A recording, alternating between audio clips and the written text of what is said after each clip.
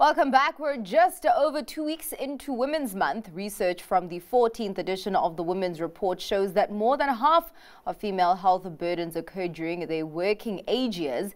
Targeted support for women's health needs can therefore help lift a company's bottom line and overall economic growth. In the meantime, global GDP is estimated to grow by $1 trillion by 2040 if the women's health gap is tackled. Anita Bosch, researcher chair of Women at Work from the Stellenbosch Business School, joins us with more insight. Thank you so much for your time, Professor. Now, the report is saying that targeting women's health can boost the economy, but can companies not see the cost of not targeting women's health on their bottom line? Well, Zanati, I think it's important to remember that employers are not really yet used to many women in the workplace. Right. And so often what happens is policies are written for those that are there, and employers may not even go back to those policies and review them.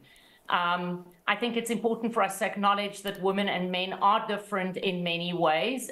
It does not mean they're lesser or better, but they are different. And so for any employer that's interested in getting the best out of their people, they really do need to look into their policies and ask how it might affect different groupings of people in different ways.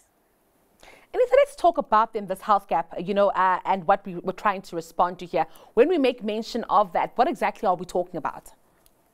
So the health gap really looks at the efficacy of medicines and treatments. In other words, whether women and men react in the same way to treatment, and we know that they don't, and that many of the treatment protocols are written for men. It also looks at the data that's available on women and their health, and what we've also seen is that we really have very, very little data on women's specific conditions, but then also how women react to generic conditions that both women and men, that they're not sex-specific conditions. And then overall just research that gets done on that and how we can improve women's health overall. How then should companies respond to this? You talk about, women reacting differently to medicines and treatment, but also, health conditions occurring more when it comes to women rather than men in their working age.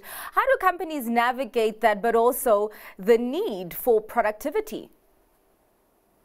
I think the important thing is that productivity will be affected by poor health conditions, but it doesn't mean that a woman is unproductive.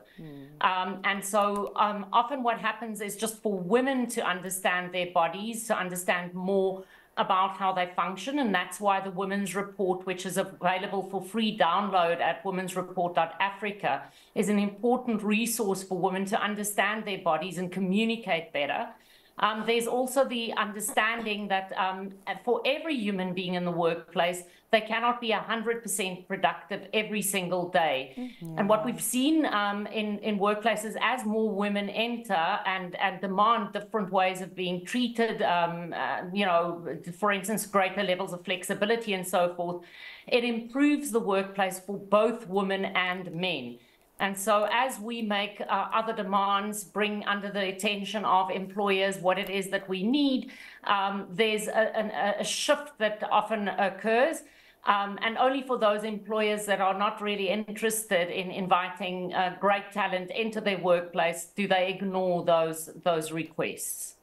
I also want to speak about resistance here, Anita, because of course, we've spoken about the fact that it actually hasn't been that long that women have been allowed into the mainstream economy to take up space and to take up positions. But I also believe that there is a form of resistance here, where it's kind of like when you start to speak about these issues of reproductive health and women's health, then you are met with some form of pushback. Are we able to understand that psyche? Why, with all the science and all the data presented to us, we're just resisting the acceleration of these policies and this engagement? I think it stems, it's a great question, but I think it stems back to the ideal that we hold. So if we think about workplaces, what most employers think about is this ideal worker, the person that is disembodied. In other words, they can't get sick. They don't have any care obligations. That means it's not any woman, but there are many men that also have very deep care considerations for people, and that they are available 24/7. And when we hold this ideal of an employee, we really are talking about robots.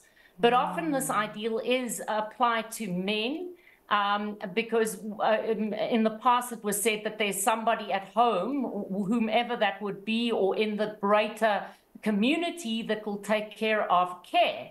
And so men are then not given the opportunity to participate in care.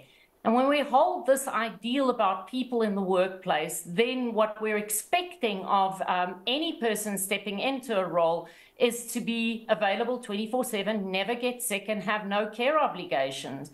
Now, I think it is up to us then as activists and to think about how we can start bringing this under the attention of employers. This is very much what the chair is about and the research that we bring out. So that employers can understand that the ideology that we hold about employees is how we eventually treat them and what we get to expect about from them. And no man even can hold up, to that way of working. In fact, we get high levels of burnout and eventually very unproductive people, although they are present at work. I need to understand that today we're zooming into the healthcare factor, but I mean, is there an appreciation that a woman-centered healthcare policy cannot work alone, that it needs the support of other policies, including an increase in female management and better compensation for female employees to actually be able to afford comprehensive healthcare? Yeah, and I think the important thing is our country is really in a dilemma with regards to unemployment in general. So for both women and men, it's really, really bad. What we do see is that there are more women that start up informal employment opportunities that remain then in that informal employment because of childcare obligations. So with regards to a systemic approach, it absolutely has to happen. You're spot on there. Because, for instance, if a woman doesn't have access to contraceptive care, she's going to have more children just by virtue of being fertile. And that burden then falls onto her. We're seeing more and more that the younger women are just stepping into the poverty trap because of that. And so there has to be a combination between healthcare, job security, the increases in available jobs. We've seen in the first quarter, which we see every year in the quarterly labor force survey, that there were 330,000 more people that were unemployed.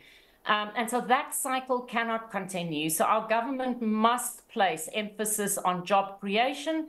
And job creation doesn't mean that the government should create it. It means the support of entrepreneurs, entrepreneurial ideas, and creating a level playing field for everybody to step into that and actually employ other people and encourage that. Brilliant. All right, it's all we have time for today. I'd like to thank you so much for your time today and shedding light on this very important topic. That was Anita Bosch, Research Chair of Women at Work from the Stellenbosch Business School.